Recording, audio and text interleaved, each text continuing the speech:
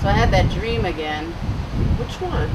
The one where I'm having an affair with Bernie Sanders. And I think I'm okay with it. Oh, yeah? Yeah. Well, this time it was like a little different. We were just chilling in the Econo Lodge somewhere in suburban Ohio. It was after a long day of campaigning. And the essential oils came out and we just started rubbing each other down. Ben Gay. It was really getting hot when he whispers his policy details in my ear. Medicare for all. Free college tuition. Well, I'm just about the climax when Sean Hannity runs in and says, "How are you going to pay for it?" Didn't Sean realize he was trying to get things done? Hey, Tanya, did I tell you about my new buddy, Rosie? I don't think so.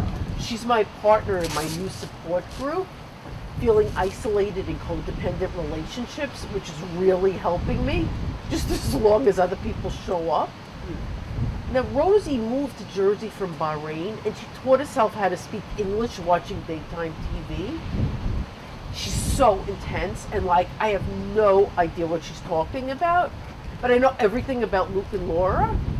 So Rosie got me thinking, you know how I've been telling you I want to learn a foreign language? Uh-huh. So I started watching this Australian true crime series. But they speak English in Australia. No wonder I became fluent after only 6 episodes. I'm really hungry. Oh, God, I could like gnaw on my left foot right now. Well, I have something better than your left foot. It's that new burrito place that's up the street. I hear all their beans are grass-fed. That sounds delicious. You know, I just cleaned out my car. I could drive. Hey, why not walk, you know? It's such a nice day and it's not that far. Oh yeah, you love to walk. I'm really happy we're taking this walk drive together. What a beautiful sunset. Yeah, and it mixes really nicely with your exhaust fumes.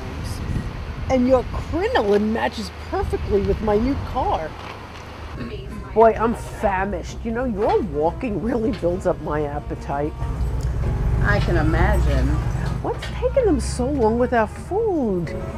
Well, first we have to place an order.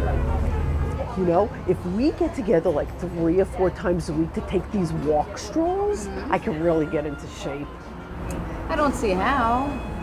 You know, like with my head out the window, looking and talking to you and trying to avoid hitting young children, I could sweat out a good 500 calories every 1,500 square feet. Well, I don't know if you can aspire your way into fitness. Why do you always have to be so negative? You know, like a little support here. Hey, how do you say parking ticket in Australian? Parking ticket, mate? Why? Well, I was thinking you can use the power of your foreign linguistics to charm that meter maid out of writing you that ticket. What? Shit!